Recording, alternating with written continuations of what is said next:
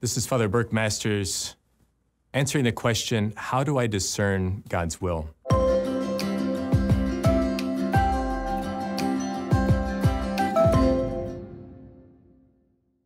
As somebody who's been a vocation director for many years, this is what I love to do, is to help people find out what is God's plan for me.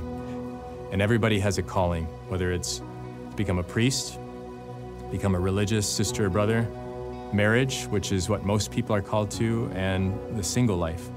And I remember thinking, I want to get married, I want to be a baseball player. Those were my plans. And as I began to discern God's will prayerfully, I started to hear the Lord's voice deep in my heart saying, I want you to be a priest. So I would encourage you, if you're struggling with discernment of knowing what God's will is, or you're afraid to make the wrong step, just take the next right step.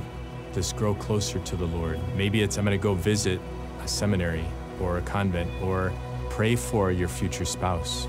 We have to take little steps in order to get to the big step in the end. We always want to keep all of our options open, and so we're afraid to walk through one door, which means I have to close other doors. Ultimately, it's learning how to trust in God. Don't worry about the end game, don't worry about how it's all going to finish, but stay close to the Lord one step at a time.